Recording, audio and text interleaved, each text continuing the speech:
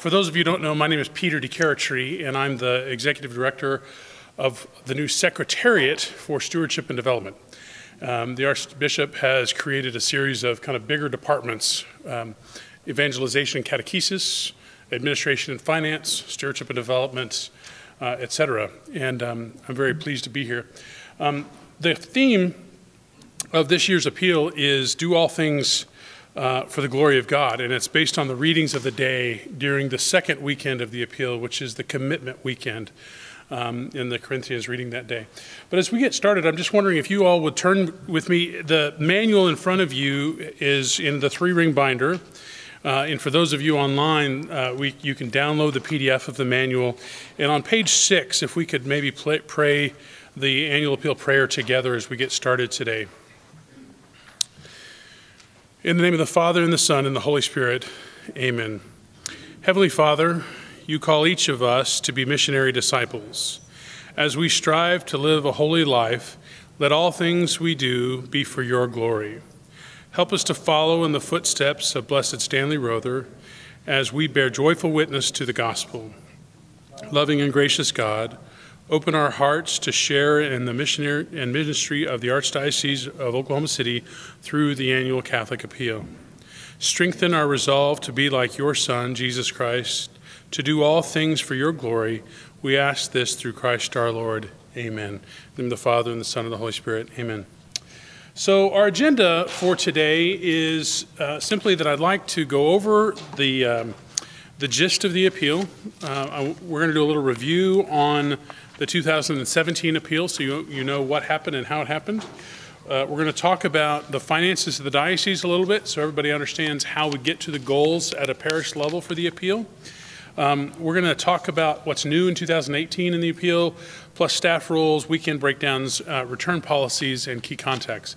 And so just as we get started, I will tell you that in the left front pocket of your 3-ring binders, you have a set of the slides that are up behind me as we go forward today. And you're welcome to either follow along on the screen or in the slides, whichever is more convenient for you. I'm also going to refer extensively to the manual that's in the 3-ring binder, and we'll talk about that in various ways. But essentially, all of the details around the appeal for the 3 major appeal weekends, the introduction, the commitment, and follow-up weekends are there. Plus, there's some prayers of the faithful and bulletin inserts for pre-appeal that go in at the end of the month of January, and some other processing things here at the end. But generally speaking, the appeal helps pay for the operating expenses of the Archdiocese. Now, there are 10 parishes who have begun the new One Church, Many Disciples capital campaign. Epiphany, St. James, the 3 parishes based in Enid, which are St. Francis Xavier, St. Gregory's, and St. Michael and Goltry. We have Our Lady of Victory in Purcell, St. Mark's in Norman, St. Monica's in Edmond. Those parishes, those 10 parishes, they're going to do the appeal as well, but their timeline is going to be slightly delayed. We're going to let them finish up the campaign here in January, February, March, and then the appeal letters for their parishioners won't go until April and go beyond. So that's the general idea. So everybody else is in the same time frame. In all, there's about 40,000 letters that have been mailed as of last Friday to households throughout the diocese in every parish. And that's what we call letter 1. And it's in the mail, and that's a letter from Archbishop Coakley with a brochure on the campaign, on the annual appeal, telling about what's funded by the appeal and how it impacts ministry in the diocese. So the ministry priorities for 2018, and you're welcome to there's several places around. I think some of you have them on your table, but everybody will have received in the mail this brochure. It'll be bigger than the one that we have here.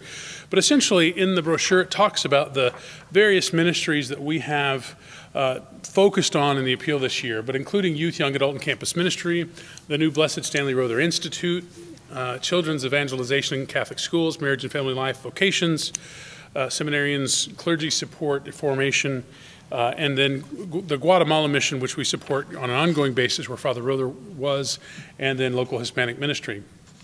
The new name on that list, obviously, is the Blessed Stanley Brother Institute. And recently, the Archdiocese was able to hire two of the faculty members from St. Gregory's University. We've hired Dr. Jason Fujikawa and Dr. Alex Schrempf, who were the head of the theology department and the philosophy professor at St. Greg's. And they're going to basically fill the roles which were marriage and family life and formerly the pastoral Sister Diane Corey's job was pastoral ministries. And basically, we've created this concept of a new institute, which will involve catechetical training and formation for parish volunteers, staff, and others throughout the diocese, including, for example, they'll be part of the diaconate formation process training program going forward. So everything from the diaconate program, we have currently 38 men studying for the diaconate, all the way through to parish-based volunteers trying to help elevate our educational knowledge about as catechists. So that institute will be developed over the next year and beyond. But know that the institute is only made possible because of gifts to the annual appeal. We will actually use those dollars in the appeal. So I'm often asked why people should consider giving to the Archdiocesan Annual Catholic Appeal. And I think there's a lot of different reasons, but fundamentally there's a real difference between who we are as Catholics with our concept of a local church being a diocese in the Archdiocese of Oklahoma City, 108 parishes and missions working together collaboratively, versus what our Protestant brothers and sisters have. And I grew up in Amarillo, which is 4 hours from here, and all of my friends were Baptist and Church of Christ, and they all thought I was going to hell because they didn't believe Catholics were Christians. But their style of governance and their style of leadership and the average Protestant church is very different than what we have as Catholics, right? So the idea of a bishop, an apostle, being the local pastor is a different concept that we have that those denominations don't have. So as we go forward, one of the things that I think this could be is a teachable moment about who we are as Catholics and how our church is structured. And it's amazing to me how often I come across folks who have no concept of what a diocese is, and even the word diocese or archdiocese, not knowing what those words mean and what they are. So I really do think that it's a teachable moment as we go forward with the idea of supporting diocesan level ministry. The annual budget of the diocese for the current fiscal year is $9.3 million. And there's a finance council at the diocese, just like there's a finance council in every parish. That finance council works with the leadership of the archdiocese, with the archbishop, and goes through the budget process to create the dynamic of ministry funded at the diocesan level. The single largest item in the diocesan budget is the Vocation and Seminary Education Formation Program. That includes everything from Father Bittner's posters for vocations and helping promote the idea of vocations to the summer internship programs or summer placements at parishes for seminarians that are already in the system. And everything in between, sending guys to Mexico to learn Spanish or sending guys on trips abroad. Just know that all of that combined, seminary and education and formation, as with many dioceses, is our largest single line item in our budget. And we spend money on a lot of things, but as a practical matter, one of the biggest items is formation of seminarians. The diocesan budget gets funded by three sources. One is investments on income. So over the years, the diocese has inherited property or bought and sold property and has been able to save money that we have in financial reserves. And those reserves are invested and produce some income. So this year, our budget is to spend $3.7 million in financial in income from our financial reserves. The second from the bottom there is parish assessments. This is a 5% tax on parish offertory, and I will tell you that is among the lowest in the country. I was just at a conference in San Antonio this last week, and people could not believe that we still have a 5% bishop's assessment on parish offertory. Most dioceses are in the 8 to 12% range, and some are as high as 23%. So ours is pretty darn low. And the discussion in 2016 leading into the 2017 appeal became, should we raise assessments on parish offertory, or can we significantly increase the annual Catholic appeal? Because we were becoming more and more dependent on investment income. And that's fine in a good year. But in a bad year, if investments go down, our income goes down. And so we agreed in 2017 to raise the goal to $3.5 million. Now, we had raised just under $3 million in the previous year. In 2016, if you look at the third line there, we received $2,968,000 in total cash for the 2016 calendar year for the annual appeal. We set the goal at $3.5 million, so basically $500,000 and a bit more than we raised. And I will also tell you that our largest donor died, and so we had another $170,000 to raise going into the 2017 year. So all up, if you include that gift we had to replace, we raised about $570,000 more in 2017 than we did in 2016. The cash received was $400,000 more year over year. The number of donors increased by about 422.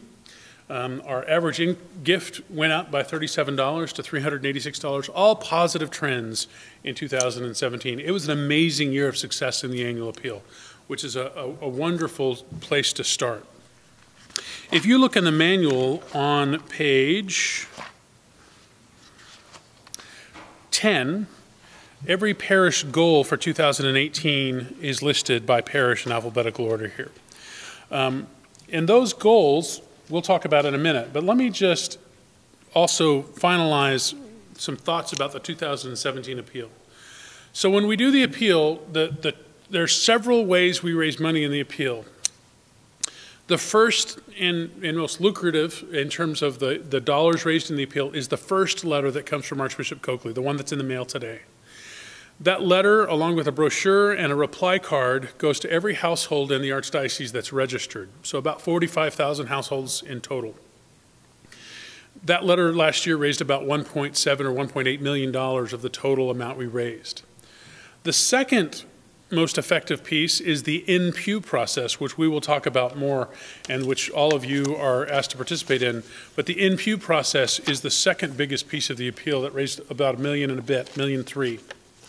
And then the third process that helped raise money significantly last year is letter two. If you look on the slide behind me, last year we sent a letter two, but we did it a little differently.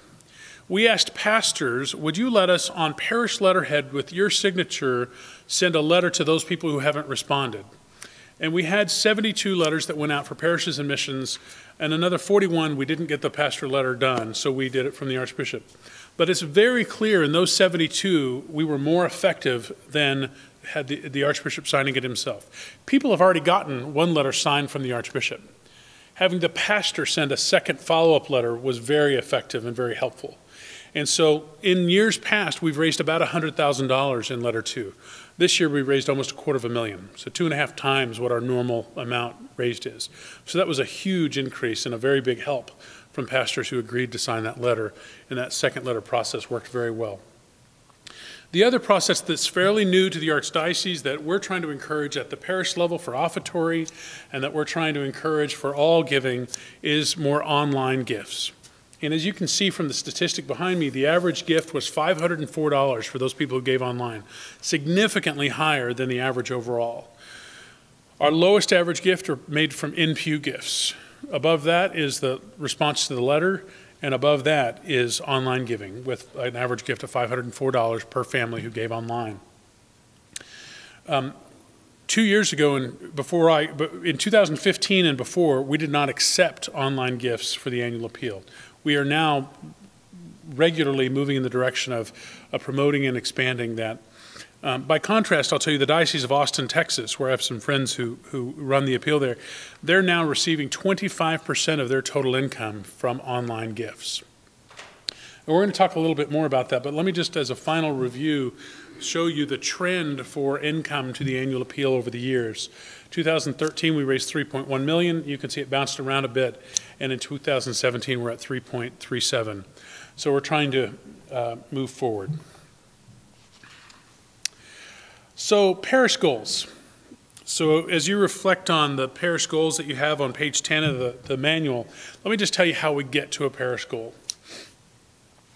We take the parish's total offertory. So let's just say that a parish has a total offertory of $500,000 for the whole year. That's Sunday collections and holy days. And we take that as a percentage of the total diocesan offertory from all 108 parishes and missions. Let's say that's $20 million. So $500,000 Out of 20 million, that's a 2.5% number, right? So 500,000 is 2.5% of 20 million. We apply that 2.5% times the appeal goal of $3.6 million to come up with the annual Catholic appeal goal. So it's either that number or what the parish raised last year with a small increase of 2.25%. Now what that means as a practical matter is that these parishes, there were 32 parishes that made oversubscribed their goal last year. If you assume their offertory maintained the same, then those 32 parishes would have a goal based on what they raised last year plus a 2.25% increase. If a parish's offertory is significantly up or significantly down, it will impact that number. So for example, if a parish over the last several years, their offertory has increased dramatically, their annual appeal goal will consistently go up with their trending offertory as well. So in 2018, some of the new things that we're going to do is that our goal went up slightly to 3.6 million. We're asking parishes to create a volunteer parish appeal team, which includes the pastor, an administrative contact, and a parish appeal chair. If you'll look on page 15 of the manual, you'll see job descriptions for the pastor, the parish appeal chair, and the administrative contact. We're working this year on a more automated process and processing system for gifts. We're doing significantly more trainings this year. Last year we did 4 or 5. This year we're doing 9. Lisa and I went to Elk City and to Woodward. We've been to Guyman. We're going to go to Ardmore. We're going to go to Perry. So we're trying to get more geographically dispersed in the Archdiocese and to provide training to more people. The other major change for this year is that we're going to an off-site processing model. And what that means is that I guarantee you people are going to ask you, pastors especially, they're going to say, why does this envelope say that my campaign gift is going to Connecticut? And the answer is we've hired a firm that specializes in diocesan appeals. They work in about 50 dioceses across the country, and they're going to process gifts for us this year. Now, we're doing this for 2 reasons. The first is that last year, we got 10 weeks behind in processing here. Even by hiring temporary staff, we were well and truly behind, and we didn't get people thanked for going on 3 months last year in certain instances.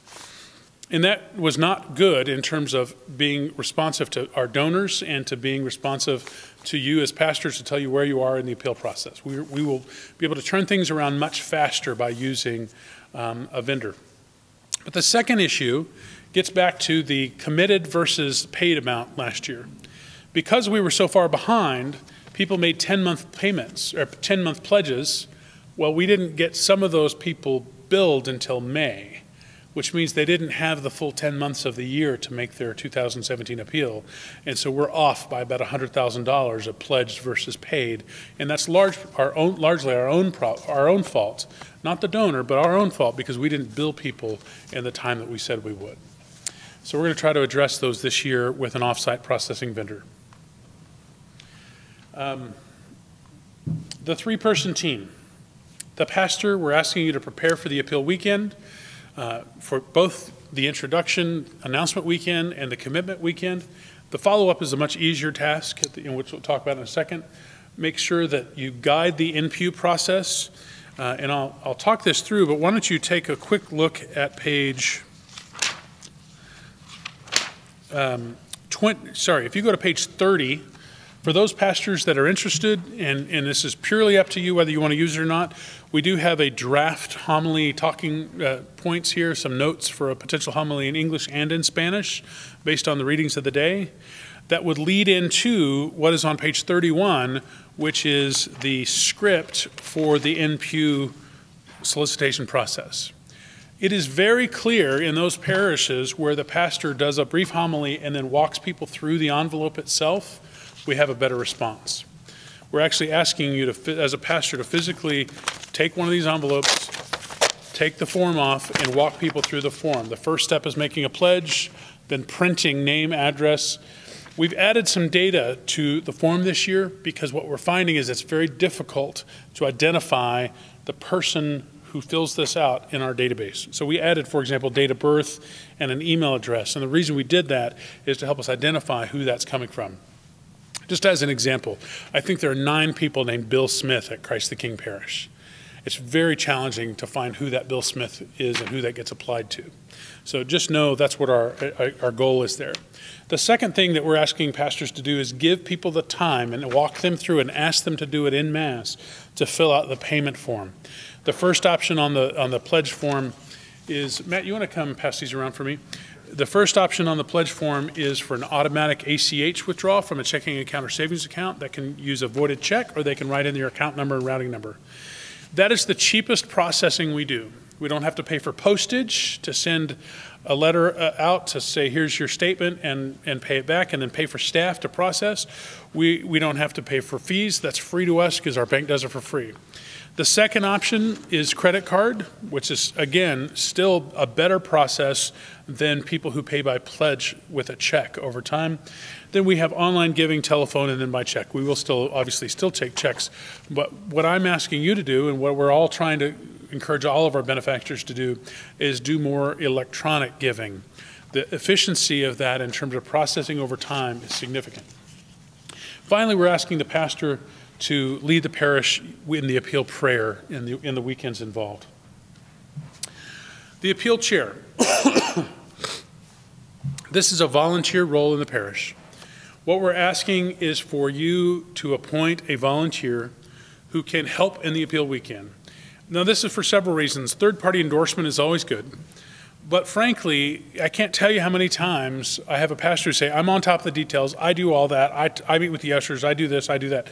Until Saturday afternoon at 2 o'clock before the appeal weekend, when a family has a tragedy and you have to leave the parish and go deal with the family tragedy. It happens with pastors all the time. And so what we're asking you to do is have a volunteer who takes that burden off of you and agrees to be there for the Masses on appeal weekend and help the process. So on the announcement weekend after communion, we're asking that appeal chair to stand up and say, you know, I'm Matt, me and my wife Kayla are members of the parish. We strongly believe in what we do here at the parish and we contribute to the parish. We also know that there's great ministry here in the Archdiocese that helps us with catechists, that helps Father Rex when he retires. All of the things that we do in collaboration with other parishes, and we are committed to helping that process, and that's why we give the appeal.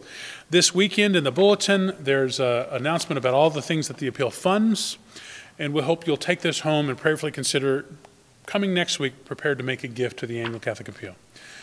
Again, the announcement weekend is about telling about the ministries involved, and we'll get to that in just a second. The other thing that the appeal chair can do is simply be a resource of answering questions. The schedule, I think you all know, the letter from Archbishop Coakley is already in the mail, but the announcement weekend is February 4th, commitment weekend is the 11th, and follow-up weekend is the 18th.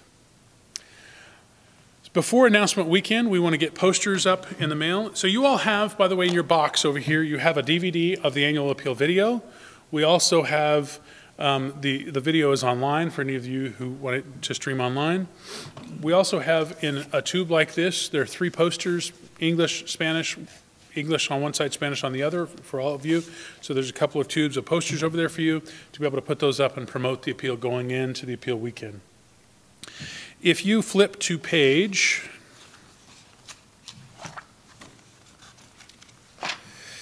21, 21 has kind of pre-announcement weekend bulletin insert and prayers of the faithful intercessions. Then starting on page 22 is the announcement weekend detail. And so step by step here, we've tried to give you all the detail you could possibly want or need to help implement the appeal. And so there's obviously things in both English and in Spanish. Pastor's introduction. Now, Archbishop Coakley will do a little homily for the announcement weekend. Some of you may want to use that, some of you will not. It is absolutely up to you, it's completely optional. What I will tell you is that several of our missionary priests in particular asked for him to do that, and it's been very helpful to them. So you can choose to use it or not, but if you use it, it's one, yes sir. What were you? It's written homily.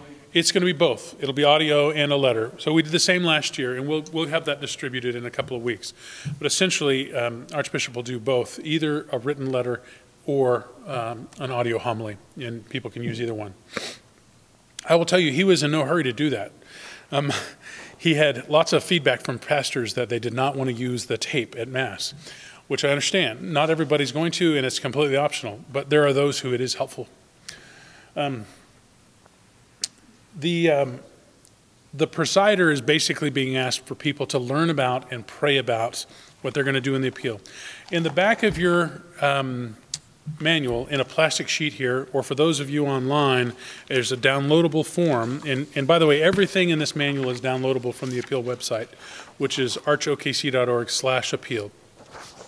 But this is a two-sided flyer that we're asking you to print and put into the bulletin the weekend of the annual Catholic Appeal.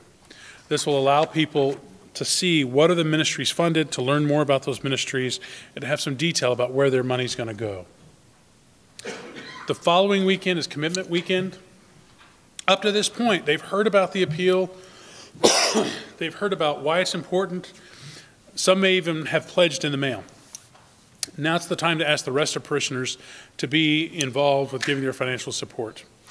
And the pastor is critical to this process. I will tell you that when I was in Chicago, my family and I moved here from the Archdiocese of Chicago. The parish we were in, St. John of the Cross, was one of the top annual appeal parishes every year in the Archdiocese. And I one day asked the pastor why they were so, how did they end up at the top every year? Because they weren't the wealthiest parish, but they happened to be one of the best. He said, well, he said, as a pastor, I take it very seriously. And he said, no matter who's presiding, at every Mass, I go and do the homily and the appeal solicitation and walk people through filling out the envelope at every Mass. I'm not saying you have to do that, but I'm saying that is very effective, and I hope you will consider how to be effective in the process. So, you have the sample homily in English and Spanish. You have the step-by-step instructions on what to say after the homily. On Commitment Weekend, the key things involved are that these envelopes at every Mass get back into the pews, that the pencils that go with the envelopes go into the pews. And last year, you may remember that there was an envelope separate from a flyer. We just put them together to make it easier for you to implement the appeal this year. The attitude of those people giving out the materials. So in some parishes where there's no pews, for example, Little Flower has a giant multi-purpose room with chairs. It's very difficult to get a flyer into every chair before Mass. So having people who are proactive about handing them out during the Mass is very helpful. Asking people to take the time during Mass to fill out the form is important. And then giving people time to fill out the form, whether they use a check, a voided check to create an ACH gift or a credit card or whatever they do, and then asking them to put them in the envelope, and then please formally take up a collection for the appeal, separate from your normal offertory. We know that some parishes do that because we get cash and coins, and they decash those and send a check from the parish. And then there are other parishes that don't. And certainly some people will only give cash, so we certainly would ask for you to do that on Commitment Weekend. So one of the things that I'm going to ask about Commitment Weekend is this. Anything that you can do to help encourage people to pay via ACH or credit card, but preferably ACH, that's the cheapest processing possible. For every family that does that, we will save several dollars.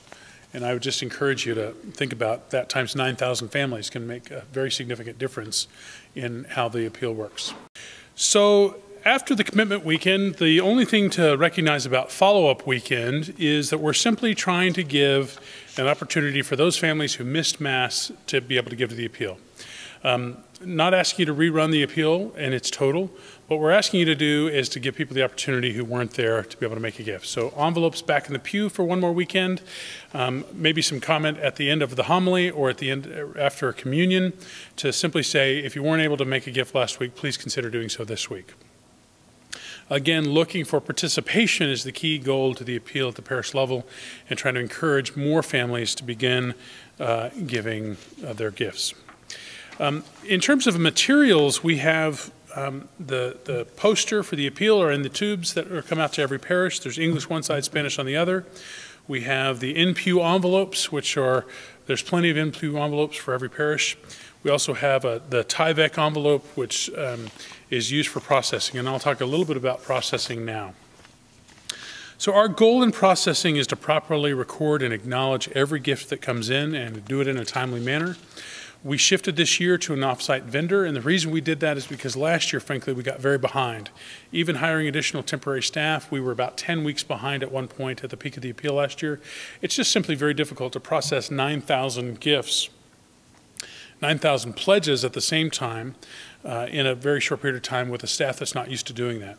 So we've hired a vendor. They're called Letter Concepts, and their offices are in Connecticut. They work with about 50 dioceses around the country, which is why we use them. They're experts in diocesan appeals. So both the individual little letter and the Tyvek envelope, which is where we're asking people to put the appeal gifts into, goes to our directly to our processing vendor. And so the kinds of gifts that we're asking you to process are basically four kinds of gifts. One is loose cash and coins. So if you take up the collection at the end of commitment weekend, so you've done the homily, you ask people to fill out the form, they've put their gift in the envelope, and you take up a collection at the time, some people will put cash in the collection. So we're asking you to do that formal process of taking up the annual Catholic appeal, and then taking whatever cash and coins are there, deposit them into the parish account, and write a parish check for that amount made out to the annual Catholic appeal. The second kind of gifts that come in are checks without an envelope.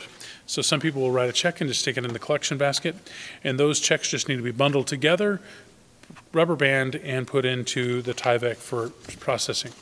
The sealed envelopes that come in, remember, we're trying to be PCI compliant, which is related to credit card fraud and security. So once somebody has put the pledge form in the envelope and sealed it, it needs to stay sealed until it's opened by the secure mailhouse lockbox service in Connecticut. So the sealed envelope goes in the Tyvek, and the Tyvek goes in the mail.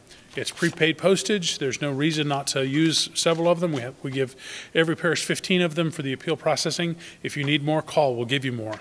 But the quicker it gets to the processing vendor, the more quickly people are acknowledged, thanked, and billed.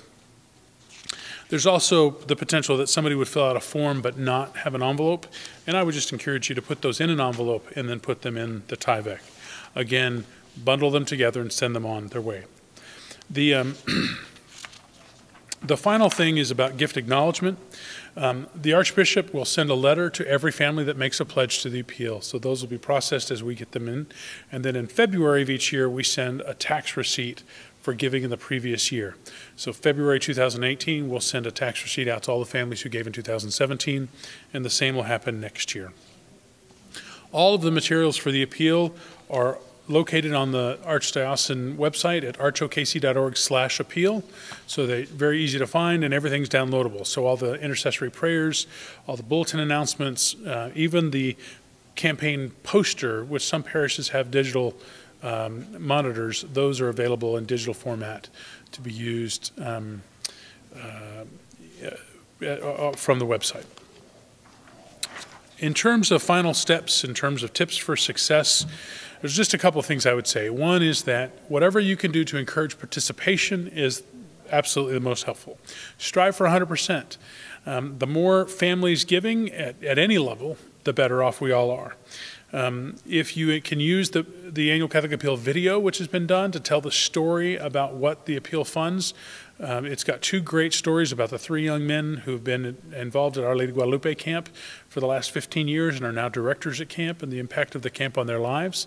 And it also tells the story of Deacon Kelly Edwards, who became Father Kelly Edwards, thanks in large part to gifts made to the appeal funding his seminary and education. Using a volunteer, a third-party volunteer, the parish appeal chair, to do both the announcement weekend comments and just help generally make sure that the ushers get the envelopes in the pew ahead of time, etc., is highly recommended. If you need any help, please feel free to call our Office of Stewardship and Development. That number is 709-2745, 405-709-2745, or the email address is simply stewardship@archokc.org. Thank you for everything you've done, and thank you for your participation.